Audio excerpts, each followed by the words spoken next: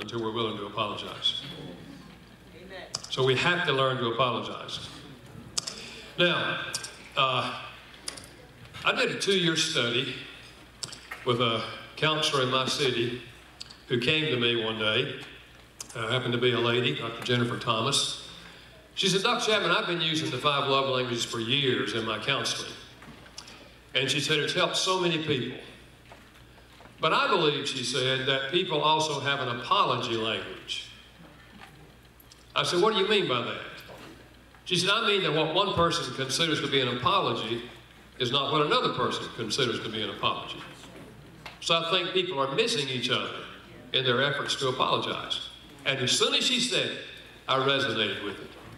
Because they've been in my office for years arguing over whether or not he apologized. She would say, I would forgive him if he would just apologize. And he would say, I did apologize. And she would say, you didn't apologize. And he would say, I told you I was sorry. And she would say, that's not an apology. So they argued over whether or not he apologized. So we talked a bit about it, and we decided that we would do some research and just find out if this was true. So we asked thousands of people all over the country 2 questions. When you apologize, what do you typically say or do? Second question. When someone apologizes to you, what would you like to hear them say or do? And their answers fell into 5 categories. And we later called them the 5 languages of apology. I promise you, we were not looking for 5. I like 5, but we weren't looking for 5. You see, when someone's apologizing to you, in the back of your mind, what you're asking is, are they sincere? Because if you judge them to be sincere, you're likely to rather easily forgive them. But if you think they're just trying to, get that behind them, and they're not really sincere, it's hard to forgive them. So after 2 years of research, looking for what a sincere apology looks like, here's what we found.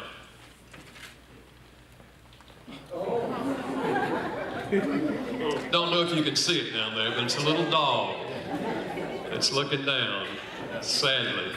If you have an animal, if you have a dog, you've seen that, okay? Now, if you pull this off, your spouse will know that you're sincere. Well, let me tell you what we really found out.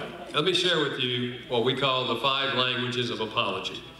And I recognize that these may differ from culture to culture, to be sure, because my background is anthropology. I know cultural differences are important. But here's what we discovered in this country. And all 5 of these are found in the Bible. Which leads me to say that anything you discover in social research, if it's true, you'll find it in the Bible. Because truth will never contradict truth. Yes. So let me share these with you. Number 1 is expressing regret. Many times with the word, I'm sorry. But don't ever use those 2 words alone. Tell them what you're sorry for. I'm sorry that I lost my temper and yelled at you. I'm sorry that I came home an hour and a half late and we've now missed the program. I know you wanted to go. You see, if you simply say to your spouse or anyone else, I'm sorry, they may well be thinking, you certainly are. Is there anything else you'd like to say? You see, you think you've apologized, and they think you're giving a character report. Tell them what you're sorry for, and don't ever add the word but. I'm sorry that I lost my temper and yelled at you, but if you had not, then I would not. And you're no longer apologizing. You're blaming them for your poor behavior. And my guess is that some of you have a habit of that. So I can tell you how to break the habit if you'd be interested. The next time you hear yourself say to anyone, I'm sorry that I, but you stop right there and say, excuse me, erase the but. I'm sorry that I lost my temper and yelled at you. And you will not erase it, but about 3 times, and you'll break that habit.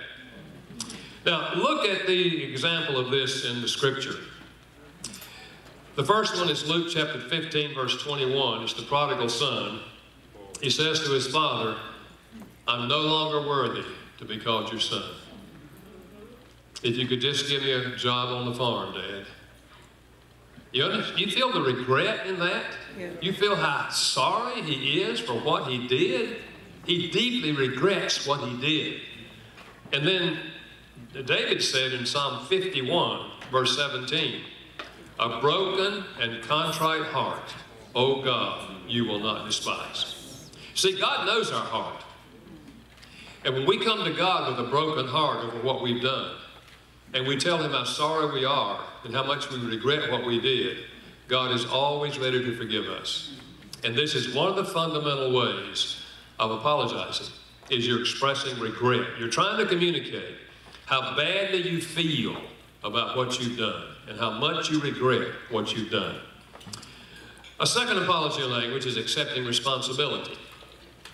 I was wrong. Should not have done that. No excuse for that. I take full responsibility. Now, some people have trouble with this. The ones that have trouble with it primarily are those who grew up in homes where their parents seldom ever told them what they did right, but every day they told them what they did wrong. And something inside the psyche of that child says, when I get to be big, I'll never be wrong again. Because to admit that they're wrong and what they did was wrong, in their mind, takes them back to childhood, that they're no good.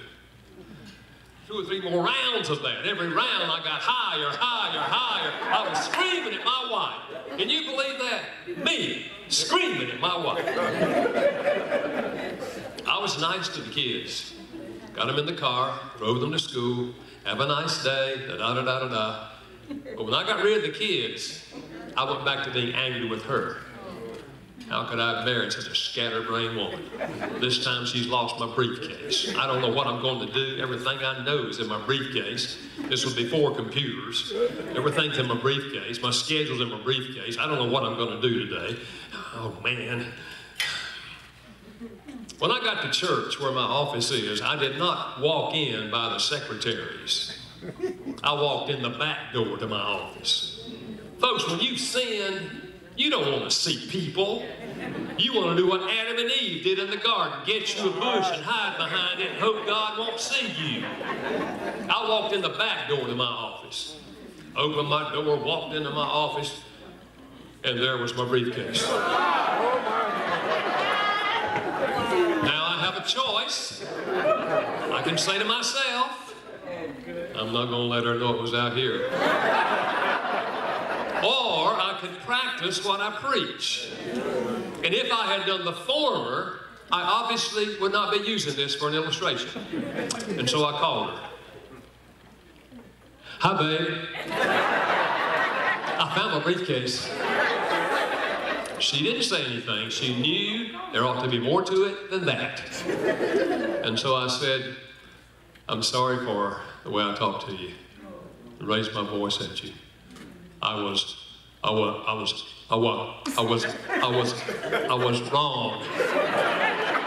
I'd say it was easy, not always easy. In fact, let's just see if you all can say those words out loud. I was wrong. Let's try it together. I was wrong. Some of you had trouble even on the dry run. I was wrong. Listen to these words. Luke 15:21, again, the prodigal son. Listen to what he says, talking to his father. I have sinned. I have sinned against heaven and against you. Incidentally, anytime you sin against one of God's children, you sin against God. So we have to apologize to God as well as the person we sin against. And then listen to this, 1 John 1:9. If we confess our sins, the word means to agree with. If we would agree with God that what we did was a sin, then God is faithful and just to forgive us. Same principle applies in human relationships. Acknowledging that we were wrong. Incidentally, this is the first step in teaching children how to apologize. Helping them accept responsibility for their behavior. A 4-year-old breaks a cookie and says, it broke. it broke. And the parent says, honey, let's say that a different way. I broke the cookie. It's not a sin to break a cookie. We're just trying to help the child accept responsibility for what they did. I broke the cookie.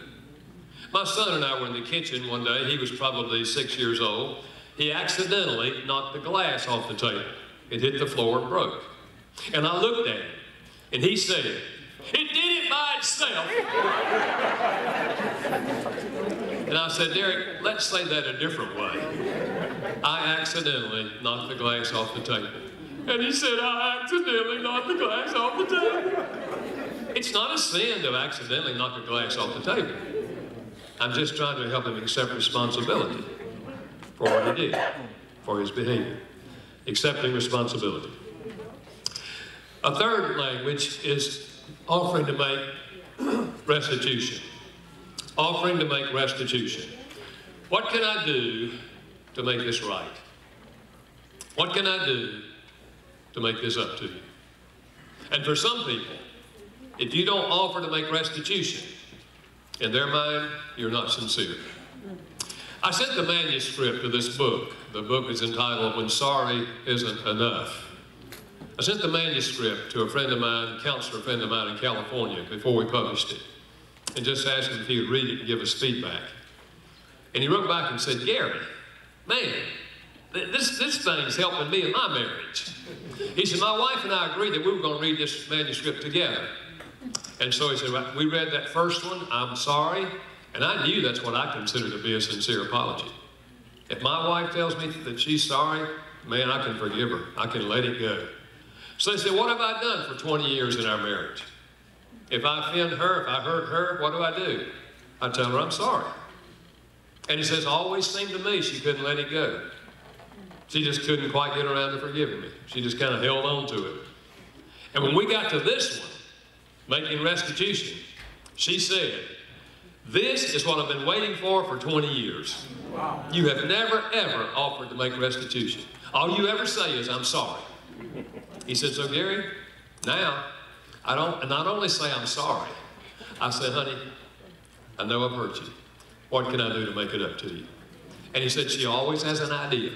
And when I do it, she can let it go. You see, in her mind, he was never sincere in his apology because she had a different language. She had a different expectation of what an apology looked like.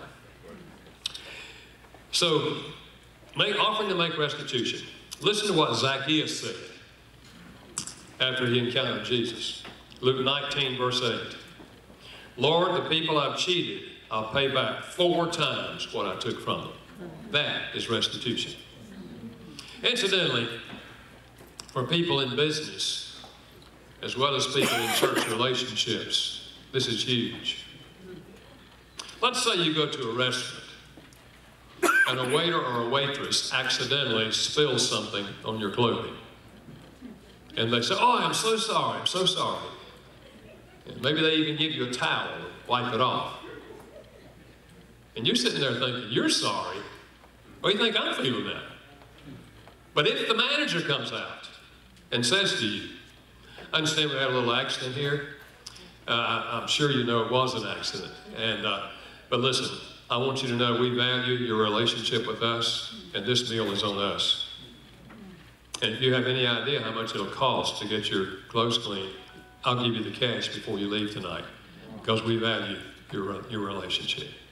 You'll go back to that restaurant. Yeah. You understand? They're offering to make restitution. And this is, you never know what another person considers to be a sincere apology, so it's not a bad idea to ask people, is there anything I can do that will make this right? Or can I make this up to you? And incidentally, whether you use one of these or all of these, it depends on the nature of the offense. You know, if you're in an elevator and you just happen to bump into somebody, you know, that you didn't mean to, and just say, I'm sorry, that's probably enough, because you don't even have a relationship with that person. But let's say, now, I know you guys would never do this, but let's just say that you married guys would forget your anniversary. You know, no flowers, no candy, no dinner, nothing. And so you're sitting there that night, and you look over on the couch, and she starts crying. And you say, honey, what's wrong? And she said, I can't believe you don't know what's wrong. And it dawns on you. I doubt that I'm sorry is going to hack it. But if you tell her how sorry you are, and tell her, honey, I thought about it on Monday, I thought about it, and I meant to make reservations, and then it slipped my mind. But it's no excuse, honey. It was wrong. I'm sorry. But look, honey, it's not too late. I know we can't do anything tonight, but let me make it up to you, honey. What can I do to make it up to you? We can celebrate another day. Let me make it up to you, honey. She'll have an idea. Yeah. Little trip to Hawaii or something like that. Yeah, she'll have an idea. Offering to make restitution. Number 4 is genuinely repenting, or expressing the desire to change, which, as you know, is what repentance means. Repentance means you're walking in this direction and you turn around and walk in this direction. So genuinely repenting means that you're expressing the desire to change your behavior. I had a lady in my office. We were discussing some things in a counseling setting, and she said, and I shared these with her, and she said, Dr. Chapman, I can give you a perfect example of that one. She said, several years ago, when our baby was little, maybe 18 months old, my husband lost his temper with our baby. The baby was crying, and he did everything he could to make the baby stop crying, and he couldn't get the baby to stop crying, so he lost his temper. He picked up our baby and started shaking our baby. And when he did, she said, I grabbed the baby and said, don't do that to our baby. And I went to the bedroom just bawling. She said 10 minutes later, he knocked on the door and asked me if he could come in. And we walked in, he said, honey, I can't believe I did that. And she said tears came to his eyes. He said, honey, you know I love our baby. I can't believe I did that. I feel so bad that I did that. Can we talk? Can you help me? Can we get a plan so I won't ever do that again? I don't ever want to do that again. She said, Dr. Chapman, I sensed he was so sincere that I could forgive him, freely forgive him, in spite of the fact he had done a horrible thing to our baby. You see, this communicated to her that he was sincere. And there are people that if you don't offer to change your behavior, then in their mind, you haven't really sincerely apologized. They're waiting for you to express that desire to change your behavior. You know, Jesus came preaching repentance. Acts chapter 2, verse 38, Peter preached repentance on the day of Pentecost. He says, repent and be baptized, every one of you, in the name of Jesus Christ for the forgiveness of sins. Repentance is big in the New Testament and the Old Testament. When people repent, turn away from what they did, turn in the other direction, then God is always willing to forgive. And this speaks deeply to people as well. And then number 5 is actually requesting forgiveness. Will you forgive me? I hope that you can find it in your heart to forgive me. I know this is wrong, and I hope you can forgive me. And some people, and I just have to be honest with you, this one never crossed my radar. I never thought about this one. Because I thought if you're apologizing in any way, wouldn't they know you want to be forgiven? I mean, why would you be apologizing if you didn't want to be forgiven? But for some people, they're waiting to hear you ask for forgiveness. Dr. Thomas shared this idea with her mother. And her mother said, I can give you a perfect example of that at work. I have a friend at work, she said. We've been friends for 15 years. I mean, close friends. And I noticed the last couple of days that my friend had been a little cold. And so I said to her on a break, is everything all right between you and me? Incidentally, that's the way friends talk to each other. If you think something's wrong, you ask, is everything all right between you and me? And she said, my friend said to me, you know what I don't like about you? You don't ever apologize. And her mother said, I was shocked. I said, what do you mean? And she said, you remember 2 weeks ago when you did da-da-da-da-da-da-da? And she said, yes, I remember that, but I told you I was sorry. And the lady said, I know, but you didn't ask me to forgive you. And her mother said, I was shocked again. And I said, well then, let me ask you to forgive me. I value our relationship, so will you please forgive me? And the lady said, sure. It wasn't that she didn't want to forgive her, it was that in her mind, her mother had never apologized. You see how people can miss each other and still be sincere in their apology? So I believe that each of us has a, here's David. Listen to David asking God to forgive him. Psalm 51, verse 2. Blot out my transgressions. Wash away all my iniquity. Cleanse me from my sin. 3 different ways David asked God to forgive him. Very biblical. But biblical also to do that in personal relationships. I believe that each of us has a primary apology language, just like we have a primary love language. So if you want to communicate sincerity, you find out what other people consider to be a sincere apology, and you voice your apology in a language that's meaningful to them. Now, I have an idea that most of you don't have a foggiest idea of what your spouse considers to be a sincere apology. So I'm suggesting that this afternoon or this evening, you check it out. And just say, honey, about that apology stuff, man, what do you think is a sincere apology? And just let them tell you, and then go back and forth so that you get the idea. You see, understanding the other person's apology language will help you express your apology in a way that's going to touch their heart about your sincerity. You may be very sincere doing what your mother taught you to do, but they had a different mother. And so we have to respect that. Now, here's the flip side of that. Now that you know there are different ways to apologize, and I'm not saying this is the only 5, this is what we found. Now that you know there are different ways to apologize, let's give them credit if they use one that's not your language. Let's just recognize, well, that's what his mama taught him. So that's all he knows to say. So I'm going to give him credit for it. You see, we always are to have a response, and that response is going to be forgiveness. Now, I remember a young man and his fiancée.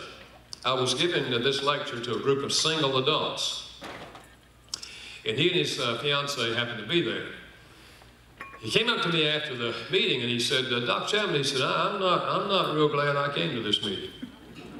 I said, really? And he said, yes. He said, we sat back there a while ago and I asked her what she considers to be a sincere apology, and she told me that she would like to hear me say that I'm sorry. And he said, I don't know that I can do that. He said, I've never said those words. He said, it sounds kind of girly to me. And he said, I just don't know if I can say those words. I said, he said, so what's that going to mean in our marriage if I can't apologize in her language? His name was Carl, and I said, Carl, let me ask you a question. Have you ever done anything in your whole life that you regretted doing? And he said, yeah. I said, well, could you tell me one? He said, well, when my mother died, he said, I came home for the funeral. And the night before the funeral, I went out to the bar, and I was just going to get a drink. But I ended up getting drunk.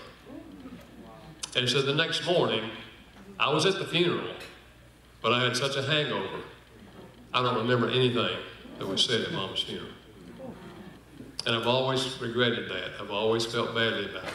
I always felt like I let Mama down because she was always on my case about drinking too much. And so I just feel like I let her down. And I said, well, Carl, if you could talk to your mother right now, what would you say to her? And he started crying. He said, I'd tell her, Mom, I'm so sorry that I went out to the bar. I didn't mean to get drunk, Mom. I really didn't, Mom. I I love you so much. I feel like I let you down, Mama, and I'm so sorry for what I did, Mama, and I hope you'll forgive me. And I said, Carl, you know what you just did? He said, yeah, I told my mama I was sorry. And then he said, do you think she heard me? Pastor, I don't know what you would say. But I said, yeah, man, I think she heard you. And I think she forgave me. You know, the Bible does say there's rejoicing in the presence of the angels when a sinner repents. It didn't say the angels were rejoicing. It said rejoicing in the presence of the angels. Maybe God does call people over and say, hey, hey, look at your son down there. He's repenting. Look at him, look at him, look at him. You know. A year later, a couple came back. They were married now. They came to a seminar I was leading. They came up to me afterwards, and he said, Dr. Chapman, I don't know if you remember me. I said, Carl, I'll never forget you, man. He said, well, we're married now. And he said, we just want you to know that things are really going well. And I looked at his wife, I said, listen, does he know how to say I'm sorry? She said, oh, Dr. Chapman, he's so good at it. And I said, does he speak your love language? She said, yeah, Dr. Chapman, my love tank's full. Then I went the other way and asked him those same two questions. You see, if you don't learn how to love each other and choose to speak it in the language, and if you don't learn how to apologize, you're not going to have healthy relationships. We have to learn how to apologize. So, how do you discover your apology language? Let me give you 3 ideas to help you discover your apology language. Number 1, ask yourself the question that we ask other people. When you apologize, what do you typically say or do? I mean, think back to the last time you apologized. What did you say or do? Now, if you can't remember the last time you apologized, you're probably overdue. Second question. In a given situation, ask yourself, what hurts me most deeply about this situation? That'll tell you what you consider to be a sincere apology. If you say, well, what hurts me most is they won't admit that they're wrong. He said he was sorry, but he won't admit that he was wrong. I mean, why can't he admit that he's wrong? So you're telling yourself that's what you consider to be a sincere apology. If you say, what hurts me most is she or he doesn't make any effort to make it right. They said they were sorry. They said they knew they were wrong, but they don't offer to make it right. That's what hurts me most. So you just told yourself what you consider to be a sincere apology. Or if they say, you know what hurts me most is they don't ever ask me to forgive them. They tell me they're sorry, they know it was wrong, but they don't ask for forgiveness. See, you're telling yourself that's what you consider to be a sincere apology. And then the third question is, what could they do or say that would make it easier for me to forgive them? What could they do or say that would make it easier for me to forgive them? You answer those 3 questions, and you have a pretty clear picture of what you consider to be a sincere apology. Then I suggest you share it with each other, okay? Now, apology alone will never restore a relationship. There has to be a response to an apology, and that response is forgiveness. We have to learn to forgive people who apologize to us. You see, forgiveness opens the door to the possibility that forgiveness can happen. But forgiveness is a choice. We either choose to forgive the person or we choose to hold it against them. And forgiveness is always the Christian response. In Ephesians chapter 4, verse 32, God is our model. It says this, be kind to one another, forgiving each other just as in Christ God forgave you. So we're to forgive each other in the same way that God forgives us. How does God forgive us? If we confess our sins, God is faithful and just to forgive us and to cleanse us from all unrighteousness. You see, God doesn't go around forgiving everybody. God forgives people who repent and turn and put their faith in Him initially. And the same thing's true with His children. God doesn't forgive us when we sin if we don't confess our sin. What God does is discipline us If we don't confess our sin, he disciplines us. Same thing we do with our children. Because he loves us, he disciplines us, Hebrews chapter 12, so that we will confess our sin, so he can forgive us and the barrier can be removed. So we're to forgive others in response to